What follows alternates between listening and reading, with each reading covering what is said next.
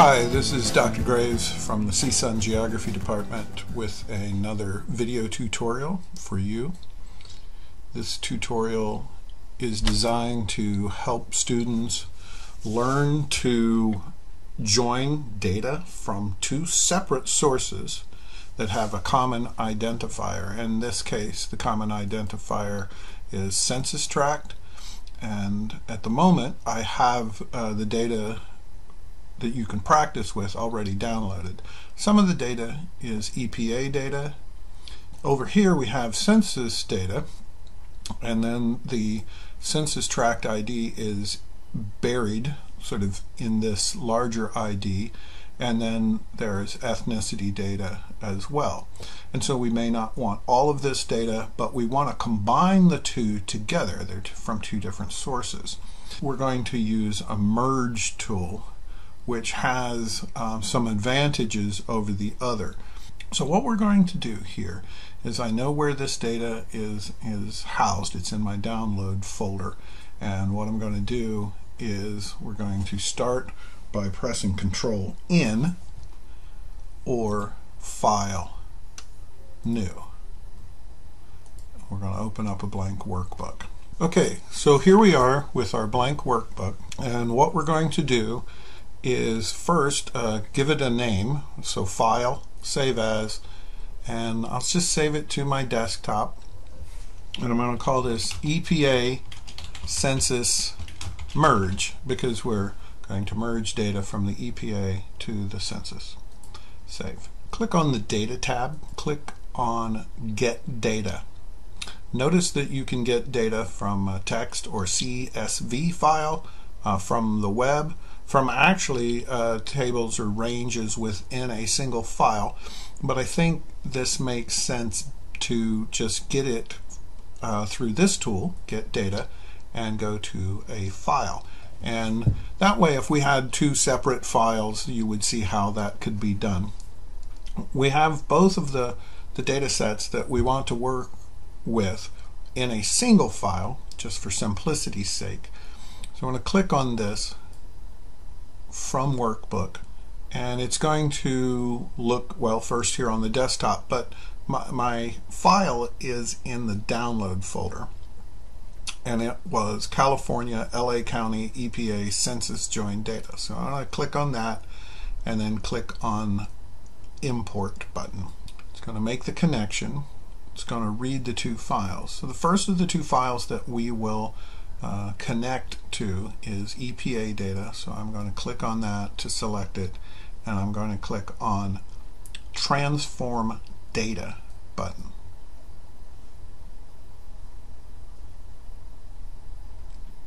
Okay, so this Power Query editor appears, and it gives us some options for what and how we want to import data from our other Excel file, or if you're importing it from the web or some other database. The first thing you'll notice is that the row 1 data is acting like data, and it should be up here in the column header instead. So we want to click on Use First Row as Headers, this button here, and it eliminates row 1 data and puts it in the header. There are other things that we need to take care of as well, and we can do that with this tool. If you scroll to the right, you will see that columns 12 through 17 are not things that we want. They were blank columns in the Excel file, and this is common to find this. So you can press, hit column 12 there, click on the column header, and if you hold the Control button down, you can select multiple columns at the same time. And we want to then select Remove Columns to get rid of those. It's a little tidier now, easier to work with. The next thing that we want to do is to note that the zip code column and the census tract column are both functioning as numeric values. You see that it has a 1, 2, 3 there instead of an A, B, C. But both of those columns of data should be acting as not as numbers but as codes, because of course you can't add up zip codes or get an average zip code. It doesn't make sense. So click on the word zip and select the data type options, select text, and that will move it to the left. This is particularly important to do this if you're working with data from Massachusetts, where their zip codes begin with multiple zeros. Luckily here in California, our zip codes do not begin with 0 but 9, and so that transition is easy. Census tract is harder because our census tract should all begin with 0, 6, and you see that we're missing that leading 0 in this instance.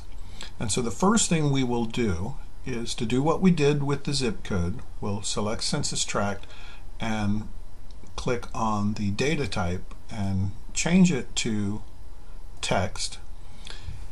Sometimes that alone will add that leading 0 back if it was in the original data and was mistakenly entered or imported in this case as a numeric value when it was a text value in the original source. That didn't fix it, so we'll have to do one other small trick in order to add an extra 0. So in order to add the leading 0, we're going to click on the Add Column tab, and we're going to click Format and Add Prefix. So what this will do is to add a leading 0 to the values in column A, or census tract column. Selected that, just type a 0, sort of like the concatenate tool, and press OK. And now we have a new column here that says prefix. Right click on that, the word prefix, and let's rename the column to something more logical like tract ID, and there we go. This is ready, and we can then click once again on Home, Close, and Load. And it takes a moment, but our data comes in, including the tract ID column that has a count, and it is the useful one.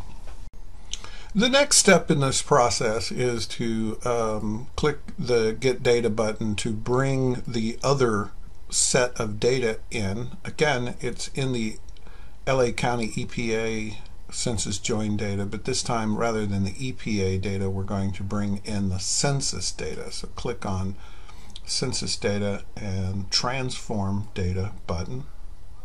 Again, the Power Query editor will open, and this data is in pretty good shape. We can scroll over here and see that there's no extraneous columns of data. The only problem that we have is that this ID column here has extraneous or extra data that we don't need. And so, like the text column tool, there's a different tool here in the Power Query editor called Split Column. So click on that and choose By Delimiter. So we don't want to break it up based on commas. We want to break it up using the S, the letter S. After the US, then the census ID is just right. So we're going to click on Custom, and we'll only split it at the rightmost delimiter, and type in a nice capital S there, and click OK. And we see that we're broken into two columns now. The first one, we don't need this anymore, and the second one is showing up as numeric value. And again, this is a problem, but when we click on ID2 and switch it from whole number to text, choose replace current, that leading 0 reappears, and that's exactly what we want. We're going to right click here and rename the column from ID2 to something like tract ID, and we don't need this first column, so we can click on it and remove it, and we don't need the geographic area name as well, and we can remove that column. So we now have total population, Hispanic, Latino, all of this stuff, and we can choose close and load, and now we have sheet 3 we can rename to census, and sheet 2 has EPA data. Alright, so here on sheet 1 we'll click data, and once again click get data, and this time we're going to select combine queries, and we want to merge the two queries that we have already done. Select EPA first, scroll to the right, find tract ID, the one with the leading 0, highlight it, and then census data in the bottom, and select tract ID. So what we're telling the software is that this column and this column should match, and click OK. We see our data, the census tract over here, and then the only little tricky part is to click this little button which expands the data from that is matching from the census data. So click on that, and then you can just select all that you want. Maybe you don't want everything. You don't perhaps need tract ID a second time, so you could do that, and I don't know, maybe you don't want one or more of these columns, but I think we'll just leave them and click OK, and they will import.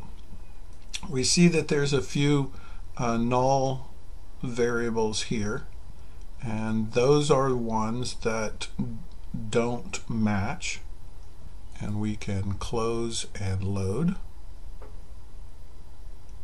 So we scroll over here, we see that there's a lot of data that doesn't match, and that's because they're not in Los Angeles County. So the last thing that we want to do is just click the California County filter option, click off, select all, scroll down until we find Los Angeles County, and click OK. And now we have joined those two datas in a very neat and tidy fashion, and we have everything we want. The one last thing that you might want to do is to go to column N here where census data total is. So here we find that some of these census tracts have perhaps too few people, then we don't want to consider them. Certainly we would want to turn off any of the census tracts that have no people in them, but we can also choose a number of filters. We would want greater than or equal to 30 people. So census tracts with a number of people in them. And so that eliminated a few. At this point, the one last thing that you may want to do is press Control A to select everything, copy it, and put it in yet one more new sheet. Paste values, super clean, super neat. That's the last thing that you would need to do. And from here you can do all kinds of analyses and visualization on the data. So that's the end of this tutorial.